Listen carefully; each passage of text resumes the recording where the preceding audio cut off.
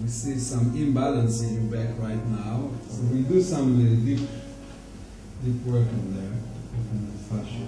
My system relates to three different aspects of the functions of the human body. The first aspect relates to structure.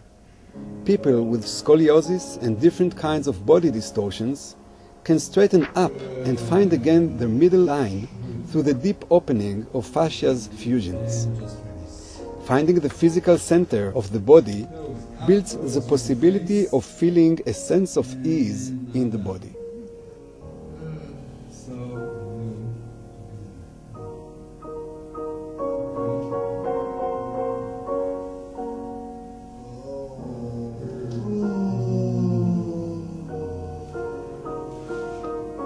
The second aspect is about learning how to release unnecessary holdings of the muscles.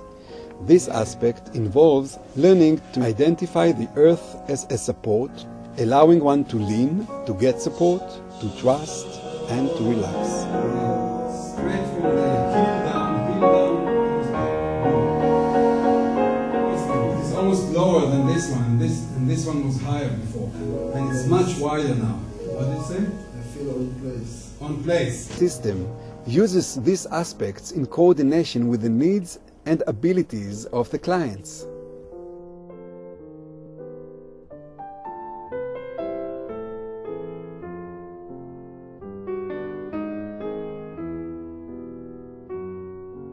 I've been treated by Avi on and off for many years because of a scoliosis. When I came to him, I was full of pains and quite limited in my movement. I met Avi 4 years ago. I wanted to become a therapist, and I also came with a history of disc sleep. I met Avi while I was going through a really rough time of pain, physical pain in my back and in my knees. It's something that every professional therapist goes through. It was till that extent that I was really thinking to quit the job. After about 10 sessions, I felt like I had a different body, and I'm an ex-dancer. Meeting Avi and the treatment by touch and movement therapy has allowed me to cure myself. Since the first lesson that I have with him and some additional practice, not only that my physical state got better, I started to find the center of me. I started using the ground as my support. Each treatment is different. Avi feels what's right at the moment, and each moment is created by how he feels what's under his hands. I believe that the combination between touch and movement is the ultimate one. It gives me as a therapist the ability to support the patient in the maximum way, to give him the tools to maintain his new senses and even to make a change, a physically and mentally change. He really taught me how to use my hands like eyes.